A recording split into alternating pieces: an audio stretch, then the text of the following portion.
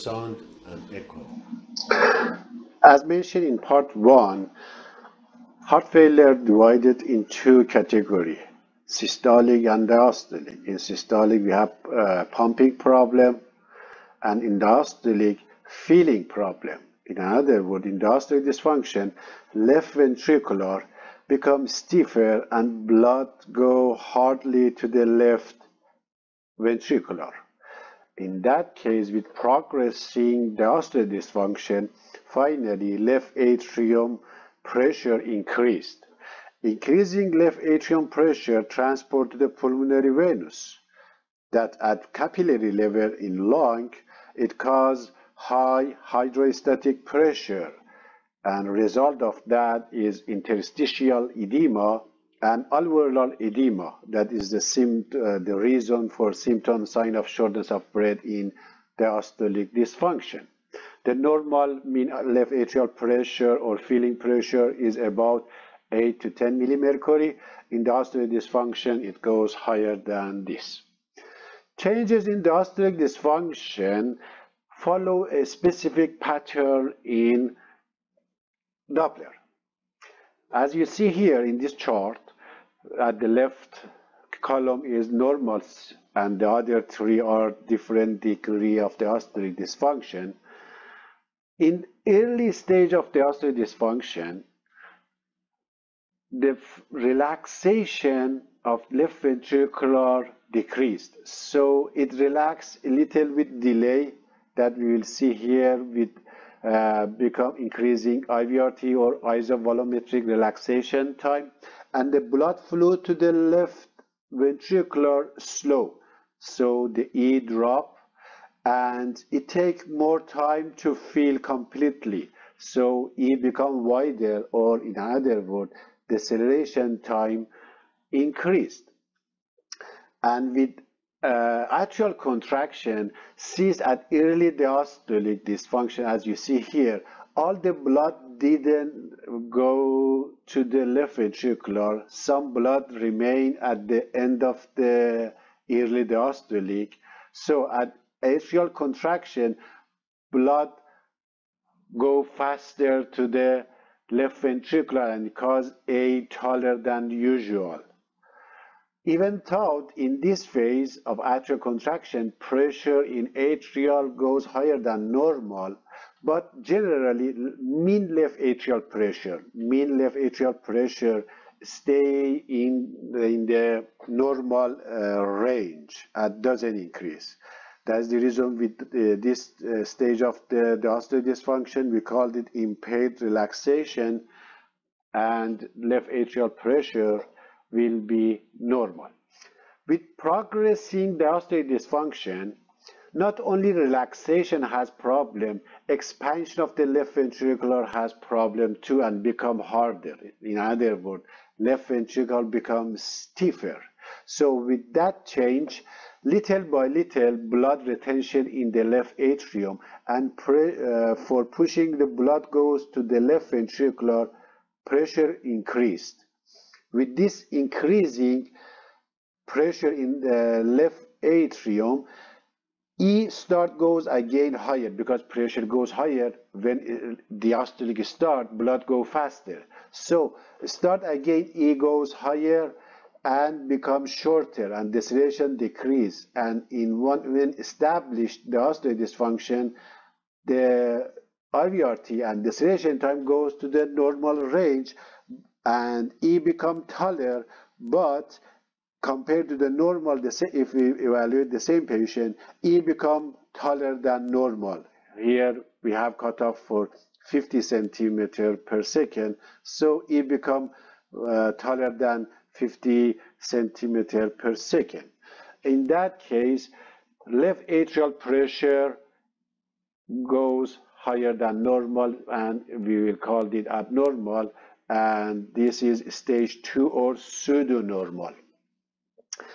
With progressing diastolic dysfunction, the left atrial pressure goes higher, and so result is taller E and narrower E wave. So deceleration decreased and E velocity increased. In one point, E velocity become 2 times the A or even more. The same pattern changes happen to the pulmonary vein Doppler. In the early diastolic dysfunction, early stage, in impaired relaxation, since the blood flow at the E early diastolic decreased, so the blood flow from pulmonary vein to the left atrium decreased too. That is correspond with the D wave. We will see D become shorter. With increasing right atrial pressure and worsening diastolic dysfunction, at this, when pressure goes high in left atrium with starting diastole, early diastole, blood rush very fast to the left ventricular, so the blood pressure at the E point drop suddenly, and this drop suddenly pressure in left atrium, blood from pulmonary vein to the left atrium increased, and you will see again D increase even more than normal and become higher than S wave. And we continue worsening diastolic function. In one point, D become very higher than S wave. The same and AR wave is represent atrial contraction. So we will see the same when A increased, AR increased to little by little, become taller. On tissue Doppler, at the beginning, at the early stage, E prime affect a lot and decrease more than A prime. So E prime to A prime become reversed. With progressing diastolic function, diastolic dysfunction, E prime and A prime become less or reverse, and both of them decrease velocity. Their velocity decrease as you see here. Now let's see the new guideline. Based on the new guideline on diastolic dysfunction evaluation, we can divide the patient in 3 groups. First, those patients that has serious pathology, including moderate to severe valvular disease like MR or MAC, mitral annulus calcification, serious arrhythmias like atrial fibrillation, tachycardia, bundle branch block, heart transplant, restricted cardiomyopathy, hypertrophic cardiomyopathy, cardiac pulmonary hypertension, or other situation like the patient is under ventilation or is very critical, like the patient in septic shock. In those cases, the evaluation of the diastolic function will be a little complex, and we are not going to talk about this in this lecture. In another lecture, we go in detail. The other 2 groups are those patients with normal left ventricular ejection fraction and low ejection fraction. The cutoff for normal ejection fraction in this category is EF equal or more than 50%, not 53 to 55%. In the patient with normal EF, we go evaluate 4 parameters or variable: average E to E prime, septal and lateral E prime velocity, TR velocity, and left atrial volume index. Average E to E prime is when we measure both medial and lateral E prime. If we use only medial E prime for this ratio, cutoff will be 13. If we use lateral E prime velocity, cutoff will be 15. For septal E prime velocity cutoff is 7, and for lateral is 10. If any of these 2 meet this criteria, we take it as a positive parameter. For TR, we use cutoff 2.8 meter per second. The reason we use this level, because at this velocity, pulmonary arterial systolic pressure become upper limit normal, and increasing over this amount, we will have pulmonary pressure, high pulmonary pressure. Now, if among of these 4 parameters, 3 of them are positive, patient has diastolic dysfunction. If three of them are negative, only 1 positive, patient has normal diastolic function. If 2 of them positive and 2 negative, it cannot be determined if the patient has diastolic dysfunction or not. We called it indeterminate and is inconclusive. When we found a patient those has diastolic dysfunction, for grading, we go to the next step. In this step, that we can use it for the first group and those patients that have low ejection fraction. As we mentioned in the first part, almost all patients with low ejection fraction, they have some degree of diastolic dysfunction. That is the reason in this diagram we don't see any normal diastolic function at this evaluation. So this mitral inflow, which check it for 2 parameters, E to A and E velocity. Based on that, if E to A is equal or more than 2 and the patient is not athletic and young, this patient has severe diastolic dysfunction or type 3 and left atrial pressure is very high. If E to A prime is less than 0.8 and E velocity is less than 50 centimeters per second, patient has diastolic dysfunction type 1.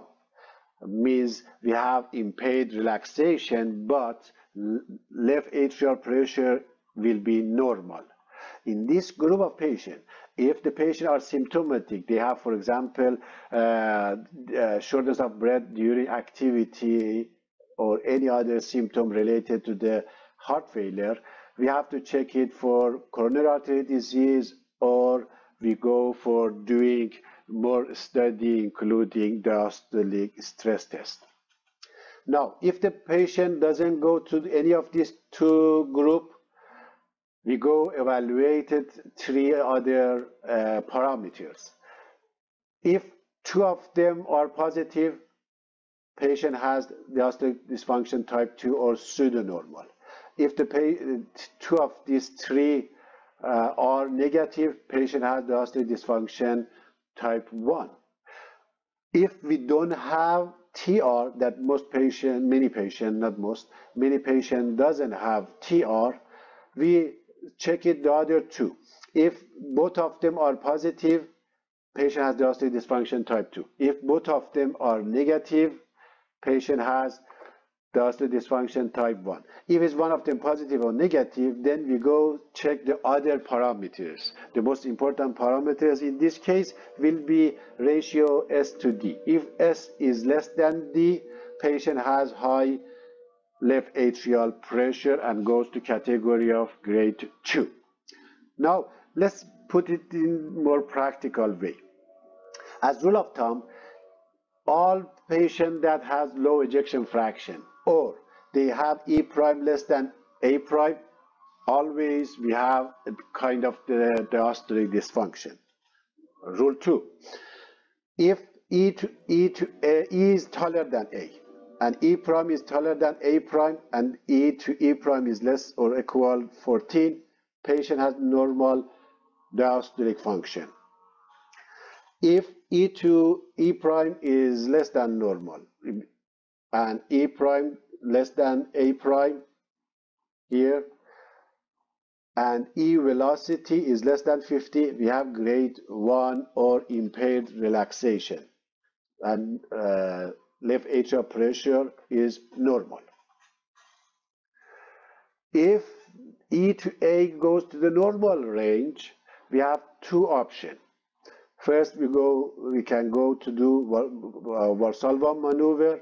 in Valsalva maneuver during strain phase, if E to A become reverse or E to A ratio decrease more than 50%, this will be positive and patient will have pseudo-normal diastolic dysfunction. If we don't do that or it wasn't conclusive, we go and check these three parameters. If two of them is positive, grade 2. If two of them are negative, grade 1. If we don't have TR, then we go again repeat those two other factors, 2 positive, grade 2, 2 negative, grade 1. If it's 1 negative, 1 positive, again we go check it, other parameter including S to D ratio. And final rules is when E to A is more than 2 and E prime is less than 7 centimeter, patient has diastolic dysfunction type 3 and left atrial pressure is very high.